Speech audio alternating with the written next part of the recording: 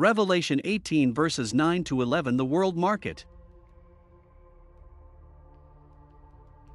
Revelation 18 verses 9 to 11.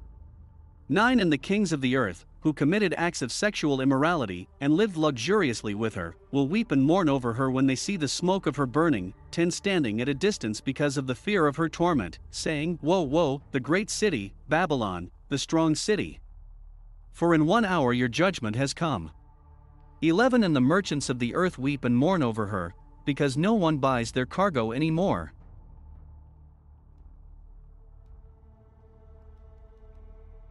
Any Christian that is a conspiracy theorist is the worst kind of lukewarm believer.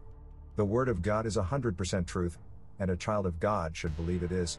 If a person believes in the second coming or rapture, many believe in the prophecy of a new world order. They think that the world's nations will come together as one world governments with all their hearts. The prophetic word of the Holy Bible says the new world order is impossible. For one major reason, most leaders, if each country is too prideful to surrender their will to one ruler. Religious and spiritual beliefs are something different. Worldly powers will tickle ears to please lukewarm Christians.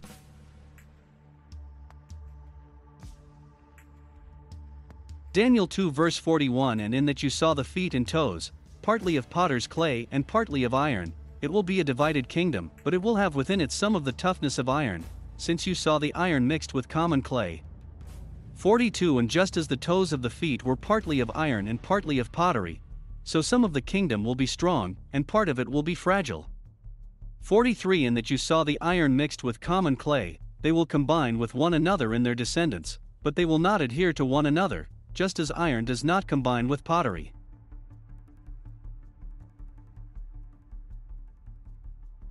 To understand the book of Revelation, a child of God needs to understand the book of Daniel. The book of Daniel will tell a child of God that the beast is a nation or kingdom. To add to that, the book of Daniel says that the beast that challenges the authority of the Lord is a beastly spiritual nation. How will a child of God know the beastly nation is spiritual? Because it questions God's authority by changing the law of God, the Most High. No man can serve 2 masters. Scripture says the beast empire that deceives the world does it very easily, when waving gold, silver and cash as provision.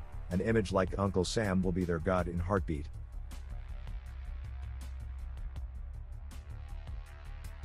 Daniel 7 verse 23 This is what he said.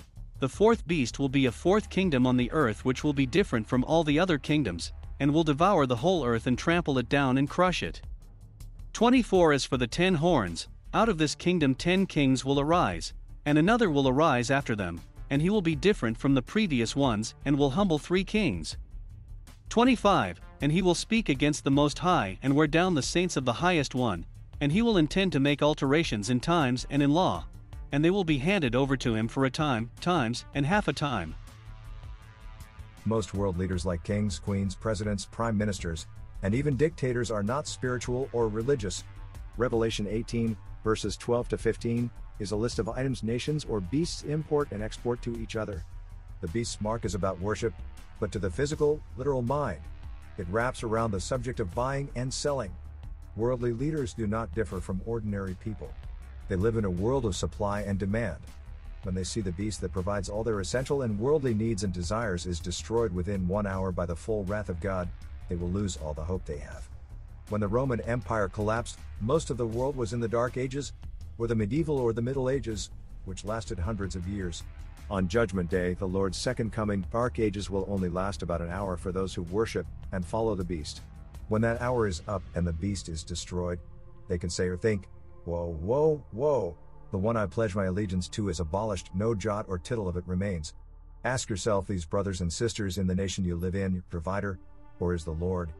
Yahweh Yireh, the one you worship, the good shepherd who gives all you need so you shall not want? God bless you all, Jesus loves you, and so do I. His bondservant Samuel Jerry Head.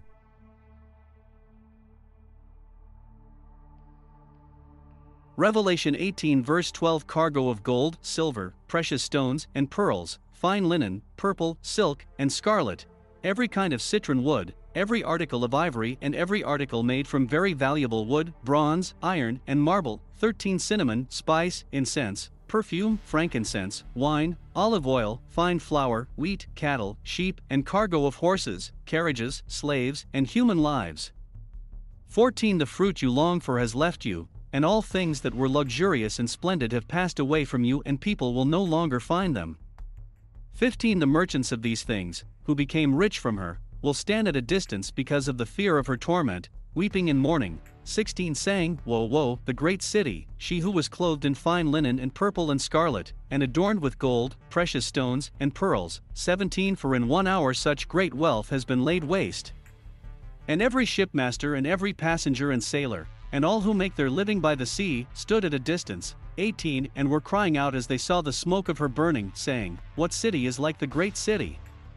19 And they threw dust on their heads and were crying out, weeping and mourning, saying, Woe, woe, the great city, in which all who had ships at sea became rich from her prosperity, for in 1 hour she has been laid waste.